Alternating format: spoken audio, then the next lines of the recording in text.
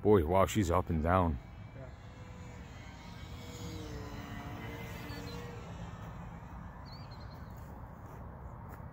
Stop. You missed the field. No shit.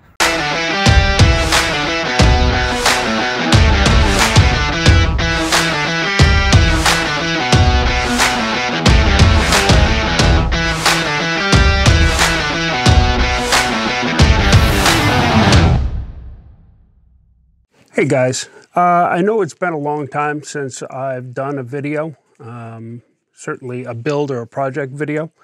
And while I was working on my latest project, I realized that I have put up videos and images on Instagram and Facebook and things like that and never really introduced the project.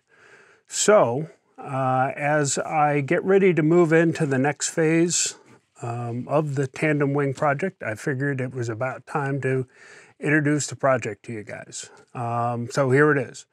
This really doesn't have an official name yet, so I've just been calling it the Tandem Wing project.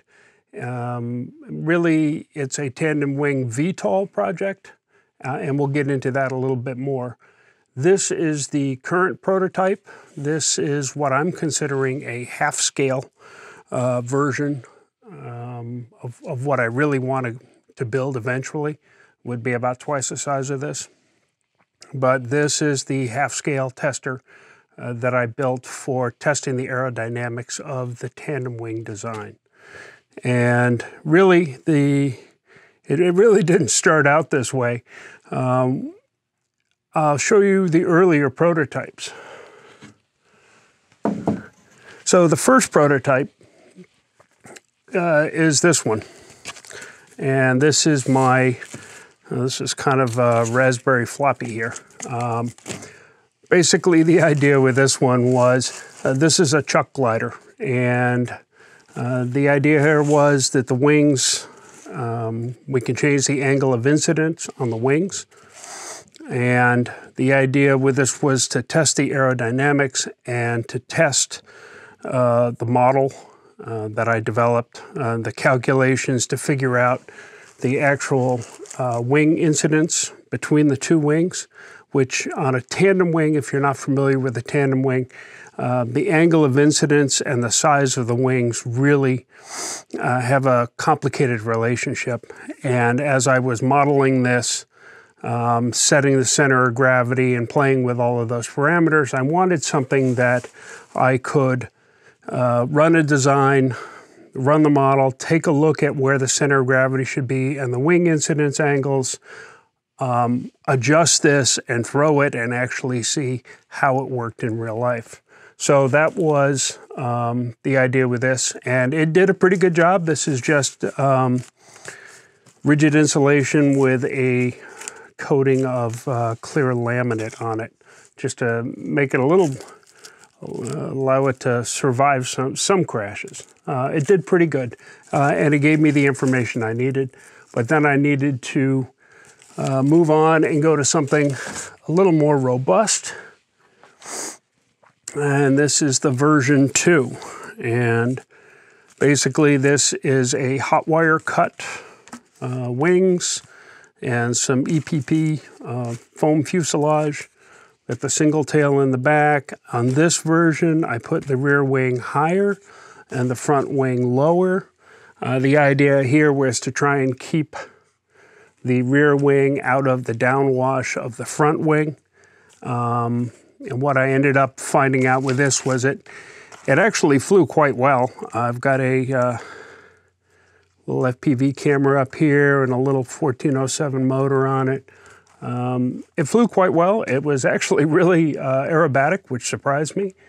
But with a short wingspan, you know, there's a lot of rapid roll on something like this. But what I found was, you know, working on this relationship between the two wings, with the wing higher in the back and lower in the front, things got complicated. Mainly, I went to the current design, which is the two wings on top, just for buildability. It was just a lot easier to design and build around having both wings on top. So this is the version 2. Fun little plane. Okay, moving on. This is version 3. Yeah. Well, this is what version 3 looks like now, which is why we have a version 4.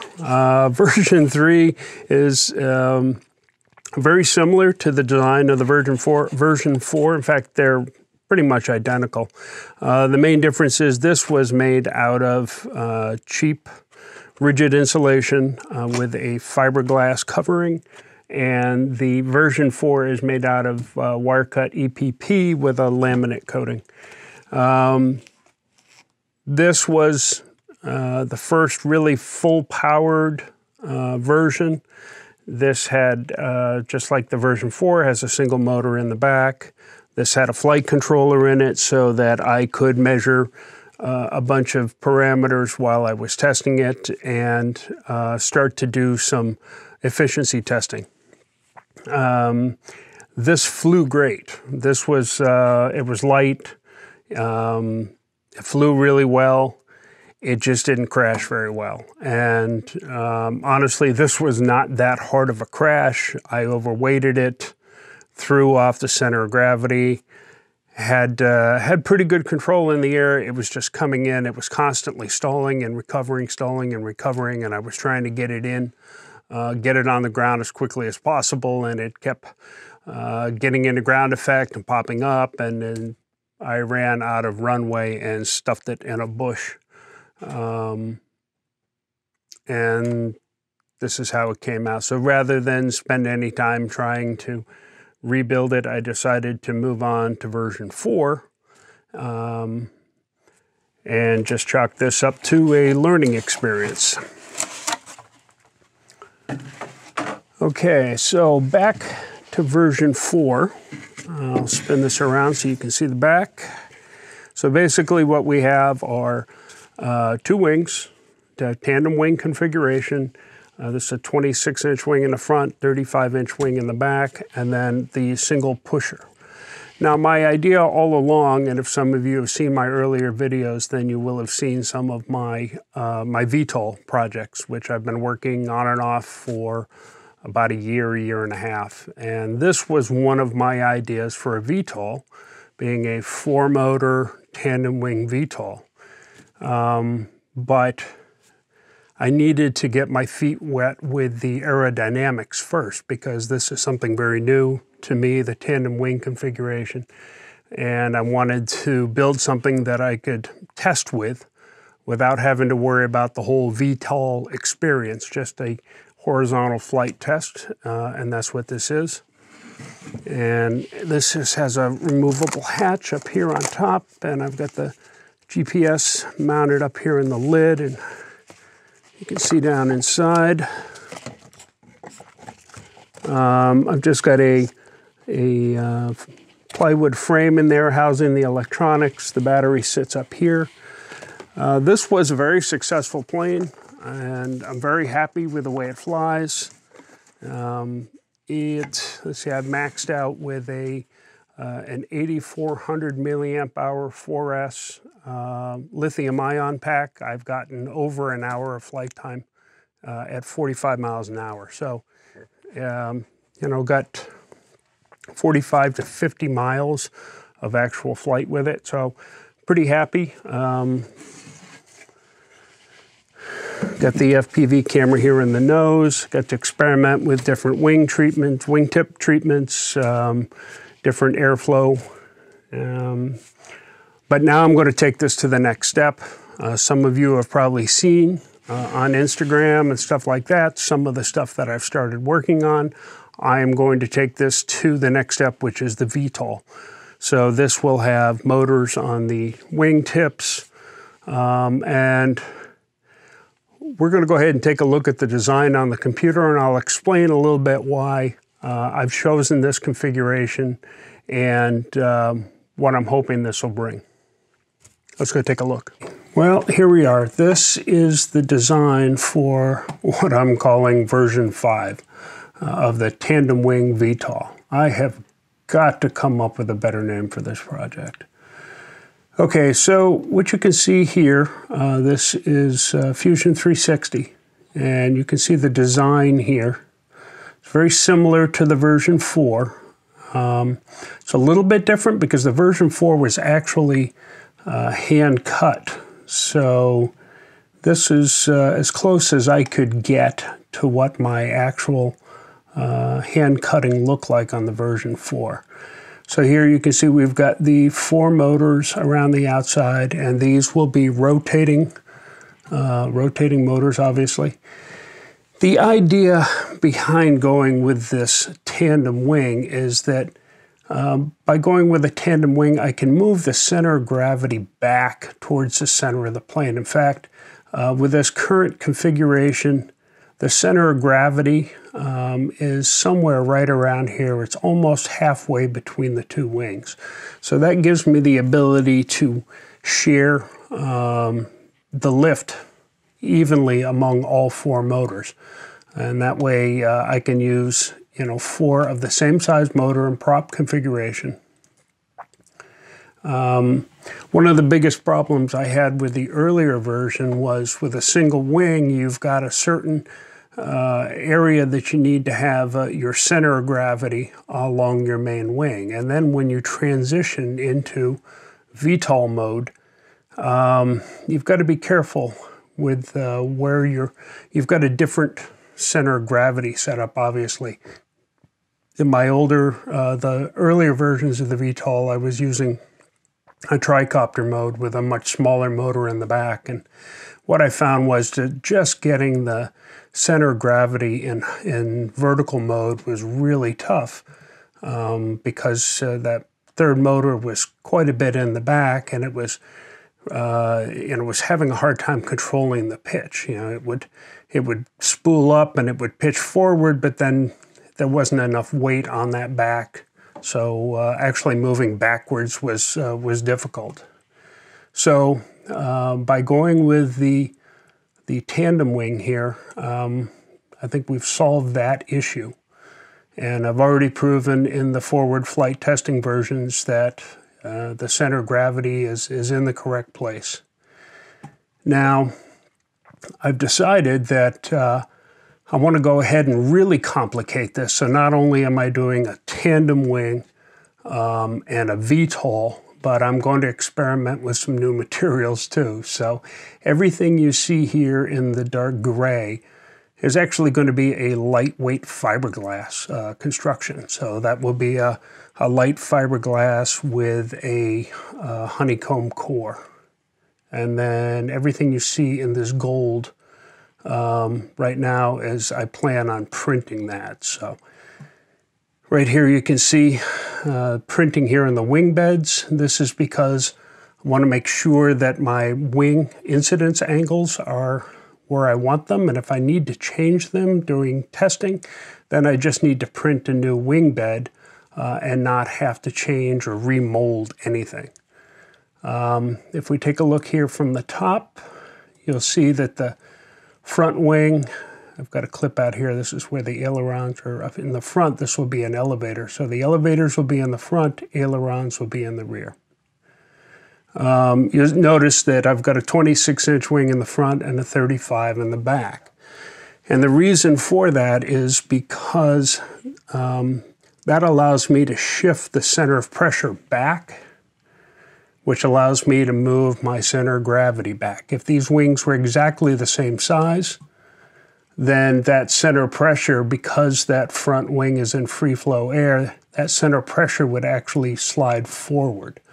And while that might be beneficial in a standard, forward flight aircraft, the whole goal of this was to really center that center of gravity in the middle of the aircraft. So I went with a slightly smaller front wing. So the tandem gives me, like anything in aerodynamics, there are some benefits and then there are some drawbacks to the structure. So on the side of the benefits, a tandem wing allows you an efficient an efficient wing configuration by allowing for a very high aspect ratio wing without having a very long wing.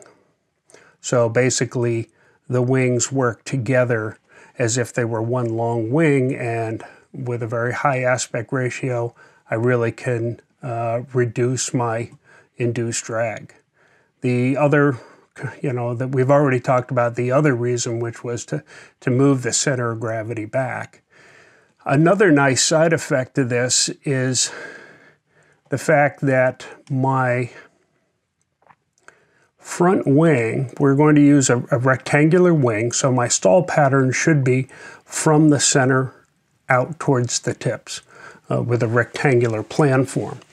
The nice thing about this is that this wing in the front is smaller and has a higher wing loading and actually has a higher angle of incidence. The front wing is at 2.5 degrees, the rear wing is at 1.75 degrees. And because it has a higher incidence and will fly at a higher angle of attack and has a higher wing loading, the front wing will stall first. This really allows us this configuration to stall very gently. The front wing stalls, the nose drops, thus unloading that front wing and reducing the angle of attack, gaining speed when it drops, and then recovering. And I've done some testing on my testing versions, and that is indeed the case. I can fly this very slow, and when it does stall, the nose drops a little bit, and it picks up speed again, and off it goes. So that's definitely a nice feature.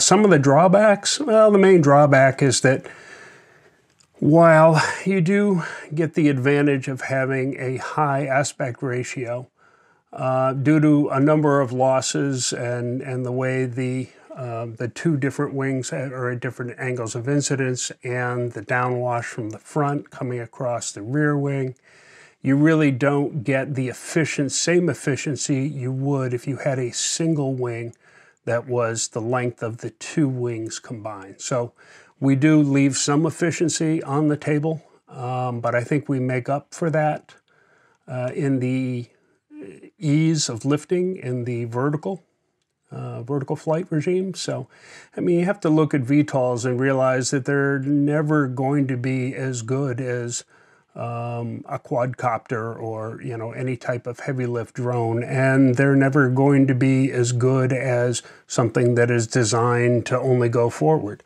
They're a compromise between the two, so it's always going to fall somewhere in between the two. But yeah, I think this is going to be a fun project, and this gives me the ability to practice and learn new techniques with things like fiberglass and honeycomb core, different printing techniques, things like that, but on a smaller scale. So when I screw up, and it's inevitable, I will screw up, I'll probably screw up a lot, it won't be quite as expensive. We can go ahead and we can pull the lid off here and see that this will be a hollow construction. We'll pull the top off the wing here. So here is the inner rib construction for the front wing. And then the motors here pivot on these carbon fiber tubes, which allow me to bring the wires out into the nacelles.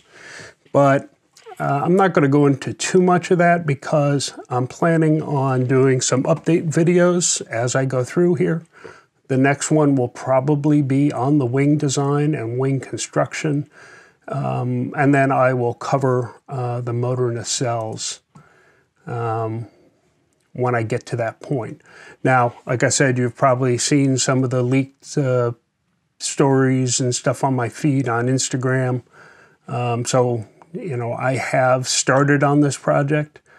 I really neglected to update and really introduce the project to everyone, so I figured I would go ahead and introduce it now, and then I will try and keep everybody up to date with some update videos along the way, some test flight, test hover And transition flights, hopefully, those are always exciting. You can look back at some of my others, and you'll see all the excitement that we had with those.